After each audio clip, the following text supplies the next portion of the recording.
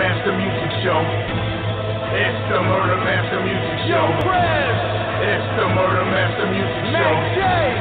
It's the Murder Master Music Show. It's the Murder Master Music Show. It's the Murder Master Music Show. It's the Murder Master Music Show. It's the Murder Master Music Show. Hip-hop is dead, but we don't resurrect it. You follow what mainstream says, but here it gets rejected. If you wearing tight jeans, don't expect to get respected. I'm from a time where wearing black was always on your checklist. From a time where faggots get checked if they reckless. From a time where if you got too much shine, we snatch your necklace. This real shit here, Illuminati, fuck the industry. We represent the street and they respect our street ministries. Hit no shorts and cut the middleman, literally. This hip-hop savior, our birth scenes like nativity. This a place where no one sells out for reliability, and the masses can get a chance to explore more creativity. You gotta be kidding me. If you call that hip-hop, niggas with high shades and fluorescent flip-flop. We killing Big Brother, cause we know he watch. You don't like what I'm doing, then you can suck mine. And you don't stop. It's the Murder Master Music Show. It's the Murder Master Music Show. It's the Murder Master Music Show. It's the Murder Master Music Show. It's the Murder Master Music Show. It's the Murder Master Music Show. It's the Murder Master Music Show.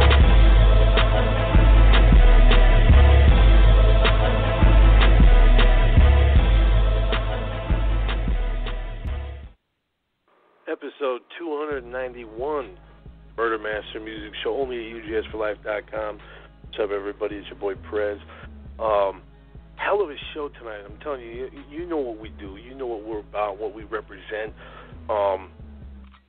You can't represent more than our guest tonight. One and only Schoolie D. I mean, this guy goes back decades, you know what I'm saying, and he's still here. I'm going to bring him on right now. Mr. Schoolie D, how you doing? I'm all right. What's up, yo? Yeah, first and foremost, thank you for coming on the show. I appreciate it. Sorry. Secondly, thank you for what you've done for hip-hop, because if it wasn't for people like yourself, there wouldn't be this platform that people have today. You started your career in the 80s. Yeah. Where it's going today, it's kind of looking like it's going in a real fucked up direction. You know what I'm saying? From when you started, what are your thoughts on hip hop music today in 2016? I get that question so many times. I don't even know how to answer that. You talking about personally? Because personally, I lived my whole life in hip-hop, and hip-hop started for me. I was 7 or 8, and I was painting, drawing, playing, and I was given the command to change the life of black people and brown people. So that's personal. So for me, I still see great things, and everything changes around 10 years anyway. So I just keep changing. As far as other artists, they say, a lot of doctors say, psychiatrists say, whatever you was listening to in your teens before you became 18, that's the music that inspires you. So funk and soul and jazz and poetry is the music that inspires me. So if it kind of don't sound like that, it kind of don't inspire me. But and not to say that anything new don't inspire me, but it's kind of like, if it don't sound like it, don't have that, if it don't make me thump, it just don't inspire me. As far as it's like a new artist out of Philly, Chill Moody. I like him. I like some new cats, but I don't know, dude. It's like, I think it's then there's the business side. I think a lot of cats sold out. They worry about their vodka and their endorsements and their sneaker endorsements and their Twitter endorsements even before they start thinking about like changing life. for black people and brown people and white people in America and all around the world who actually need hip-hop, who need the poetry, who need the music, because our job is important. For the real artists, our job is just extremely important. Yeah. So, did that answer your question? Most definitely. Okay. Well, it's still here, though. Like you said, it changes every so often. It goes in different directions. And it's still here, going on, the better part of 50 years now. That's not just a fad. Something that passes after 5 or 10 years is a fad. It's still here. Yeah. How does it feel you to still be here doing what you're doing? You know what I'm saying? What kind of longevity do you have, and how do you keep going? I keep going because it's. I just realized I got a lot of gifts. I got a gift of art to give to people. It's not just.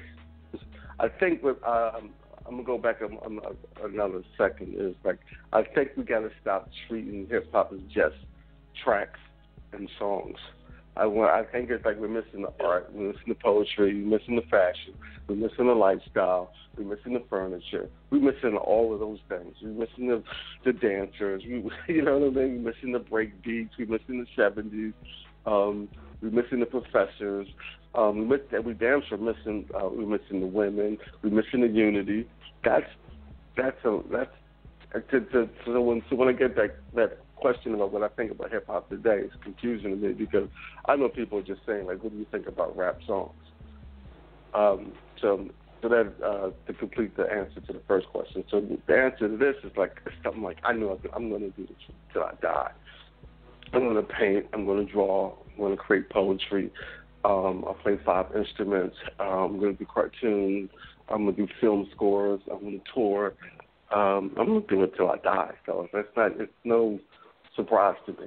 And I asked that question to a lot of cats who are into hip hop now. Did you follow hip hop, or did hip hop follow you? And you'd be surprised how. Hey, I'm talking about some great motherfuckers, some great DJs, some great rappers, some great singers, some great dancers. Where it was just like they saw something on TV and said, "Well, I'm gonna do that just because somebody else is doing it and making money." Now, the true artist, does it because that's in his blood, and they can't help themselves. So I'm a true artist. It's in my blood, so I can't help myself. I can't stop, even if I wanted to stop. Right, it's like a lot of the elements missing in it and shit. Yeah. Everybody they just think hip hop only means just rap all the time, but it really ain't all about that all the time. That's just one way of express. That's the musical side of it, and a lot of this rap ain't shit anyway. You know what I'm saying?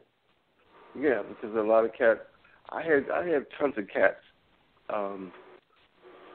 spit nice lyrics, man, about their hood, and then they play me these songs and they're like stripper songs. So I'm like, well, why don't you put those other songs out about the songs that sound like poetry? And these young cats, they scared. But when I look at them, I'm saying, well, so how's this bullshit got you so far? Nowhere. So won't you try? You know what I'm saying? I hate to sound like Donald Trump right now, but so what the fuck you got to lose? If you put out exactly. Artistry, you know what I'm saying? You know what I'm saying? Go ahead. The bullshit you pumping ain't working. That's why I say some of these motherfuckers diluting their shit to sound like the next motherfuckers, and they still not coming out with it. Yeah, you know what I'm saying? Still not so it's like, what the fuck are you doing? Yeah, if you ain't changing, but a lot of cats, they not put here on earth to change. They just put here on earth to exist till they die. And those are the cats who are just like existing until they die. And you know what I'm saying? And the way we look at it, it's we let them in because it's easy. You know what I mean? Jazz didn't went that way. Jazz is like I'm writing a thing called Should Hip Hop Be Jealous of Jazz? Because when the whole Kenny G movement came about, it was like jazz was losing, like real trumpeters was losing out. But then they took it back. They took it right back to the club and said, you know what? If you want to be part of jazz, you got to learn. You got to start from classical, and you got to learn up. You got to know who everybody is. If we did that in hip hop, it would change. But now it's too easy to say I mean, you're the dude who don't know shit about rap or even care about us to get up and just make a song, do dot dot dot, do dot dot, and say that and sell. You know what I'm saying? Go put a YouTube hit out and get signed, and all of a sudden, the people will say he's the greatest rapper in the whole world, and we looking at him like, wait, what the hell happened? How the hell that happened? And you get people telling us, they literally tell us that, well, you can't say who's part of hip hop, but everybody, classical music can say it, orchestrated music can say it, jazz music can say it, anything, rock and roll can say it. They all have a boundary. You just can't walk into any one of those the musical genres to say I'm part of it without studying the history. But in hip hop, anybody can. Yeah. And we got to put that line up and say, no, you can't. It used to be like that. It used to be like that. It used to be like, yo, if you can't do this, you can't be part of it. Remember? You know what I'm saying? If you was a sucker MC, you couldn't play. You couldn't have played. A sucker DJ, you couldn't play. But now it's so easy. Everybody want to play. Oh yeah, anybody can now. We're back in the day. You had to really have talent. You had to have you know what I'm saying. You had to blow up pretty much in your area first. What was the process like for you first coming up as far as, you know what I'm saying, getting your music out there? You talk about art. Didn't you do all your own art back in the day too? Yeah. I was drawing and painting to tell the story. I think with me, I was ignorant to the fact that I thought everything was art. If you understand what I'm saying. So when I started making records, it was like they were street records, but they had an art to them. So when I made them, I made sure they were pure. So when I took them to radio stations, they were just like, well, we can't play that. And I'm like, well, why? It's art. It's my art. You're supposed to play it. And it's like, no, there are rules to playing your art. Which is like, I'm like, you know what? Well, I didn't change my rules for my art. At that moment, it was just like, it almost made me cry because this was black people telling me that I had to change my art to have other black people listen to me. Right. But I found my way around it. It was like, and going back to that, I just made my record sound extremely unique, and I did my own stuff. So, you know, I got to do my own artwork. I got to produce it myself. I got to write it myself. I got to put it on my own label because nobody going to understand it. And it has to be badass because it has to compete with, like, the Run DMCs was getting tons of airplay and the Heavy D's. You know what I'm saying? It was getting rotation, but it was like street records was just even more important. Street records was like they were the foundation. And you know what I'm saying? So you had to be badass because nobody even knew what rappers looked like back then. You know what I'm saying? Right. They just had to imagine. You know, you had no videos. You had, you know what I'm saying? It's like you didn't get no TV play. You didn't get no radio play. All you got was club play and what the cat sold at the record store. That's what you got. And we sold millions of records that way. Yeah. So that's You know what's amazing too is you know, so many people were influenced by Ice-T. You know what I'm saying, including NWA, Eazy-E. They all said they were, but Ice-T said that you influenced 6 in the Morning with P.S.K. How does that make you feel, knowing that you influenced not only one of the biggest rappers, one of the biggest actors? I mean, this guy's in a million people's living room every week. How does that make you feel, knowing that you influenced him? Well, it's like, you know, it comes to a time it was really only 15 national rappers. So with me being that way, and it was like I did help them out. I helped out Two Live Crew, you know what I'm saying? But it was like, it was a brotherhood. So I was just looking at it as Ice is part of the brotherhood, my West Side brotherhood. Right. And when he called me up and he said he's putting it out, but he wouldn't put it out until I approved of it, and he played it for me on the radio. I was like, yeah, that's cool. He put it out, and I went to England for like 6 months, and I came back, and it was out. And I went over to L.A. and we jobbed, and he introduced me to Dre and those cats, and you know what I'm saying? So but it wasn't like 1,000 rappers it is today. You got to remember, it's like 15 national rappers. So it was like out. I mean, and then you got outside of New York. Outside of New York, it was just kind of like 5 national rappers. You know what I'm saying? So we had to stick together. We had to help each other out. You know what I mean? And so that was, it was kind of easy. It was easy for me to help somebody else. And this was way before the East Coast and West Coast wars. It was way before that. So it was just like there was more unity. It was a lot more. Yeah, it was like it was a fraternity almost, to say, like everybody just looking out for everybody because y'all doing the same type of shit. Yeah, it was a fraternity. You're right. It was a fraternity, and we couldn't. It was like, and we knew that nobody else was gonna help us out. Yeah. So that was that. That's the cool thing about that. Yeah, you guys, you like you said, Ice-T called you up and got your permission to do that. You know what I'm saying? You guys had more respect for each other, and you paid homage to each other. That's another thing that's kind of missing today. You know, and I don't know what happened. You know what I'm saying? It's almost like these guys, they'll take a style, they'll even take a name. They won't even research it. Like there's this one white dude rapping, he calls himself Ant Banks. The Ant Banks I grew up listening to produced for Too Short. You know what I mean? Right. It's like, Google, motherfucker, at least look. You know what I'm saying? At least look. It's crazy. Well, I think what happened is it's just like, you know what? Once local radio stations stopped playing local talent, I think, and then it was like 2 or 3 people programming, and then you had like 2 or 3. It started with 2 or 3 labels, all of a sudden, then 2 or 3 labels was like putting 2 or 3 people down and said, no, that's not hip hop anymore. This is hip hop. And they start watering it down and said, you know, then all of a sudden it just lost, like you had hardcore hip hop, you had gangster hip hop, you had gangster hip hop, you had gang hip hop, you had political hip hop, you had fun hip hop, you had dance hip hop, you had girl hip hop. You know what I'm saying? You had all these different genres in one genre, all these different subgenres in one genre that was heard on the radio like every day. Like I didn't mind that my records were played after like 9 o'clock because that's the kind of records I was making. So that meant I didn't have to change.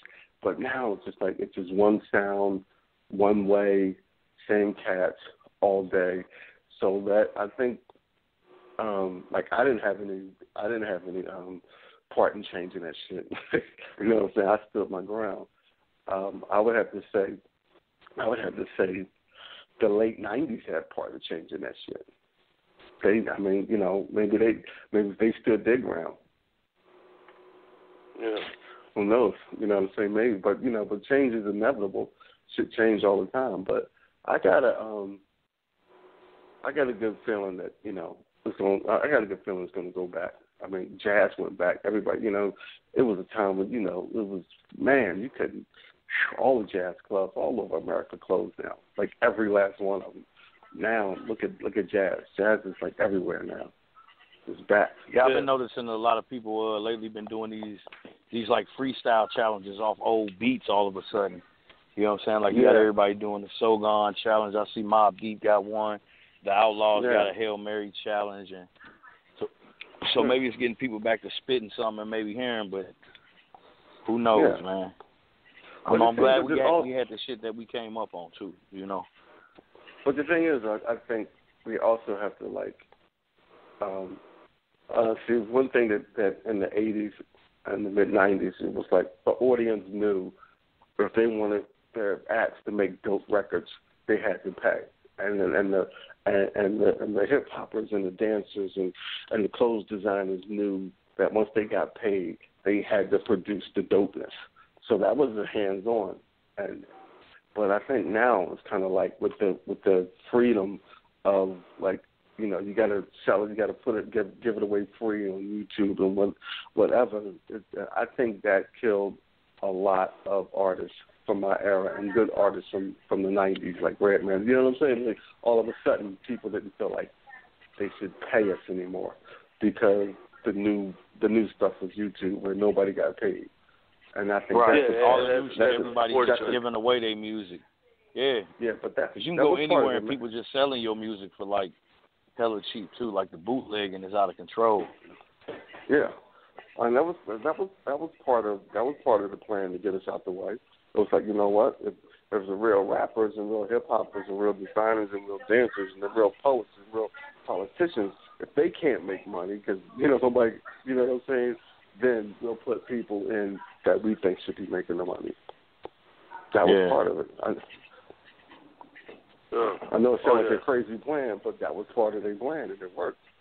Because all of a sudden, you see like a lot of groups, like me, P.E., all of a sudden, it was like they can't go out on tours, they can't buy, nobody wants to buy the records no more, they want it for free, and all of a sudden you get these young groups that come out, you know what I'm saying, it's like, I never even heard a record, but they making money from vodka deals and you know what I'm saying? They're not really making money from music, and they're telling us that the music is really not important, the message is really not important, the fashion is really not important, the poets aren't important, the politics aren't important. This is important. Vodka deals and one song with the same thing going over and over again. Bitch, bitch, bitch, bitch, eat my dick. You can make a song like that, you know what I'm saying? You get a vodka deal. Yeah, all day long. Is that kind of how you got involved with the Aqua Teen Hunger stuff? Was to kind of create and do different shit and step outside the box, or I've always is that something you always wanted to do? I always wanted to do. When I was 12, I told my mother I was going to grow up and write a Scooby-Doo song. I mean, these are just things I wanted to do. Plus, I'm a cartoonist, so I always wanted to be involved with that. And I was like film composing. So I already knew those guys. They had I already did some work with them on Space Ghost. And, they had another cartoon called Rudy and Go-Go Show. So I always wanted to be involved with cartoons. Cartoons, you know what I'm saying? Bootsy always told me, said, if you stay in the cartoon world, you can be anything you want. So that's how I got that good. Yeah. And Aqua Teen was the shit too. You know what I'm saying? For what it was. Yeah. That shit cracked me the fuck up all the time, man. I have 14 seasons out of that. Crazy, right? That boy Meat Wide, man. Yeah, right. That motherfucker's a motherfucker, boy. We got away with some stuff, man. But that's how you do it. Yeah, I mean, where? That's crazy. No, go ahead. So where am I performing at when I get in town? Let's see. Shit, wherever you want to perform at. Doing a show this Friday. St. Louis. Yeah. Oh no. Saturday. You're doing one the 27th this Saturday in Chicago. Yeah. Oh, you're gonna be up in the shot. Yeah, with the homie. Shout out to the homie E.C. Illa. One of the dopest cats of the microphone, and then of course yourself. Yeah. Now this is going to be this Saturday, which is the 27th, 11:30 p.m. to 3 a.m. Boy, you guys are going to keep them up all night long. And it's over at Lily's, 2515 North Lincoln Avenue, Chicago. That's dope. Yeah. That's dope that you're going out there and you're doing these shows. I'm seeing it's the 30th anniversary of Saturday night. Congratulations, man. Yeah, thanks, my brother. Yeah, that's good. I know. I'm gonna. You got any more questions? Yeah, I just had a couple more real quick. Okay. The next question I have. We were talking about, Ice-T earlier, Two Live Crew and stuff like that. Do you ever talk to any of those guys today, possibly about maybe even doing a tour or even making music together? The only one I really keep in touch with is Chuck, because we brothers. Chuck Date. We talk all the time. Anytime he's around. We did a tour together about 2.5 years ago, the Hip Hop Gods. We're probably going to go out. I want to work with some stuff. Hopefully we can work with me on the drums, Flavor Flav on bass, Chuck on vocals. That would be fat. I would have to say, because I've been spending a lot of my time in the world of art. So, I'm doing painting and drawing, creating furniture, and and film composing. But I'm just getting back out on the road. But it's fun. Being on stage is fun. But the only cat I probably would work with right now would be Chuck and Flav. We have the same energy. Yeah. I mean, that's dope. Speaking of art, we'll end it on that note. I want to another artist, Burt Young, from the Rocky movies. Of course, Philadelphia. He's an artist too. He's putting his art out there. Do you do anything as far as like art galleries of your stuff? Do you like take it and travel around with it? And what do you do with your art? Yeah, I do art galleries. I think that the next art gallery show we're going to have in New York at the Roots Gallery, OK Player. It's going to be in March, and it's called Philly versus New York. So it'll be me and my man Pablo Powers. We're going to create 25 original pieces for that. That'll be the next show. Well, that's what's up. Once again, thank you for coming on the show. Everybody, this Saturday, August 27th, make sure you check out Schoolie D. Saturday night, 30th anniversary. Lily's in Chicago. Thanks again, man. I appreciate it. All right, my brother. I'm out. Make sure everybody turn on. You guys watched Mr. Robot? No, I haven't caught Mr. Robot. You haven't caught that, John? Man, I will now though, for sure. You gotta check it out. But it's your era, man. It's all about computers and computer hacking. It's the joint, man. It's the joint, man. All right, brother. Let me go catch the last half of that. Take care of yourself. Thank you for coming on the show, man. Right on, my brother. All right. You know what I'm saying? There's a legend right there. Let me bring him on. Chinaman. Welcome, Fresh Kid Ice. How you doing? What's up, man? Oh, what's good? Yeah, man. Good. You just missed Schoolie D, man. He was on for just a little bit, and he had to go. But while we got you on here, be a perfect time to tell him about this compilation, man. Tell everybody what's going on with this, because I think it's a phenomenal idea. Well, right now we're trying to put a compilation together. Compilation is like Fresh Kid Ice presents, and what we're trying to do is put together some old school acts with some new school, so it kind of blend the two generations together in hip hop, where the older ones will be able to teach the younger artists how to become legends and so forth, and teach them things that they don't know about hip hop and so forth, in the culture, how it began and so forth, and what it takes. Yeah, hell yeah, man. Once again, you know what I'm saying, salute to you for looking out for the youth. It's a huge opportunity, folks. If you wanna check it out, go to therealfreshkidice.com.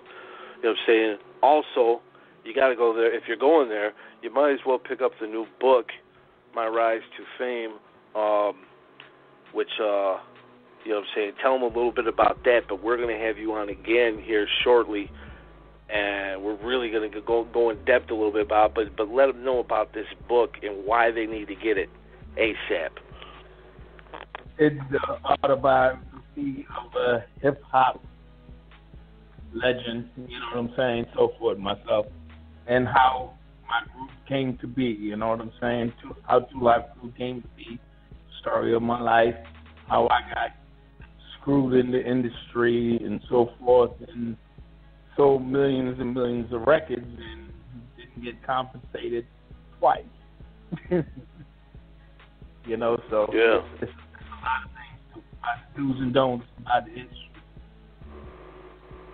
It's as real as it gets. If you're just starting out in the game, it's probably a must read. So you can see what this man that we have here went through. But also on top of all that, Chinaman Records. You know what I'm saying? Monte Cristo, Drill 'em Out, Fame Fella. You got a whole roster full of people. Who's all on Chinaman Records at the moment, and let everybody know about them? Well, we have Drill 'em Out. They've been with me the longest. We have Fame Fella, Boy Dirty, Monte Cristo, and the Red Team out of Detroit and so forth. You know, what we do, we try to take artists from different areas and so forth, network and try and put together a good product and teach them how to become future legends. Yeah. Hell yeah. Hell yeah. Yeah, it would have been they're going to be on the compilation, I would imagine. Artists, you know, submit their stuff and so forth. You know, it's slots available because we're trying to put together the old school artists also with some of the Chinaman Records artists and so forth. You know, it might cost you something, but we're going to promote the hell out of it. And plus, we're going to take it on the road, and all the artists on the compilation are welcome to come. See, that's what I'm talking about. This could be a huge tour, you know what I'm saying? And the good thing about the compilation, if you can get the right artists on there, both known and unknown, they can promote the hell out of that thing. You know what I'm saying? Everybody can get behind it and push it. And like you said, it could turn into a tour. Or it could turn into a part 2, you know? A lot of possibilities with something like that. A lot of different things about the industry as you go along, and we network with you and so forth, you know? As they say, game is to be sold, not to, you know, told, you know? Real talk. Real talk, man. Well, I appreciate you, Chris. I was hoping Schoolie would have stayed a little bit longer, but I just seen the text and I was like, damn, had just finished my dinner. I was like, damn, Schoolie's on and so forth, because we go way back, you know, like in '86 and stuff, you know. We used to press his records down in Miami and everything. So he mentioned y'all. Yeah, when we were talking about Ice-T, he mentioned 2 Live Crew as well. And you know, that's dope. But I'll tell you what, if you're available Tuesday, this coming Tuesday, which I think will be the 30th, we're gonna have Raheem of Grandmaster Flash and the Furious 5.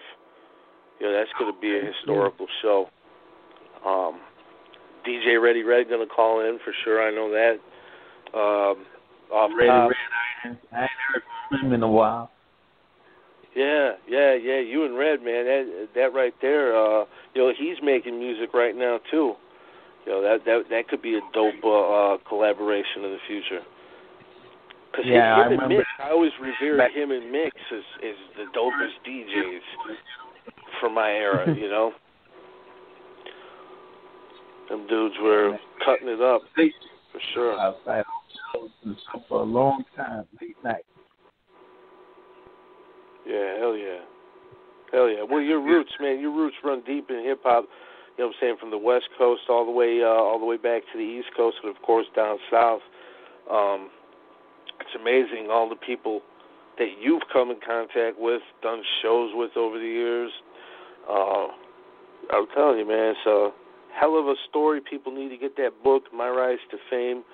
Go right now. It's realfreshkidice.com. You know what I'm saying? Go to ugsforlife.com. You'll see the picture of Chris right there. Click on it and go right to his website. You know what I'm saying? Check everything out. Hopefully the book went out today to you guys, you know what I'm saying? So hopefully you get it soon and you can pick it apart, and hopefully we can get Luke on the show when we do it again, you know what I'm saying? Do a round table with Luke, myself, and maybe we can get Lil Joe Records on there. Oh yeah, that'd be dope. I would love to do that. I'll throw that out there. I'll throw it out there right now.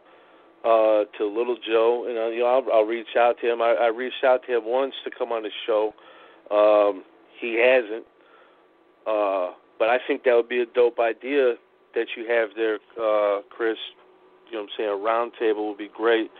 We're gonna have to put that into motion, see if we can make it happen. That would be dope.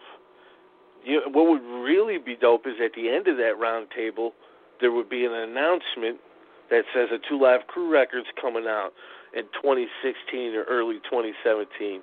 But, that's wishful thinking. Let's hope it happens. I don't want to jinx it. But hell of a show tonight. Shout out to the homie Schoolie D. Chris, thank you as always, man. You're welcome anytime, man. We love to have you on the show anytime. Shout out to everybody in China.